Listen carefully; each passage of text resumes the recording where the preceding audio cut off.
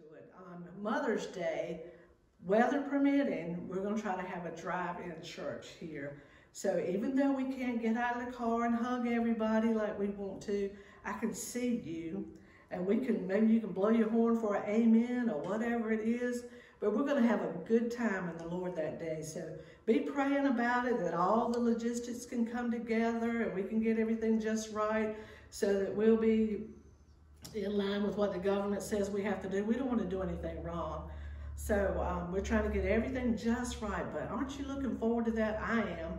You can also comment on that on on our church Facebook page if you want to, if you're looking forward to having a drive-in church, or just some of the things that you've been going through, that maybe you've learned some things through this time of being together with just your family in your house. So you get to know your family pretty good at this time too, because a lot of times they're all scattered, but you're getting to know your children a little bit better. You're doing homework and all of those fun things.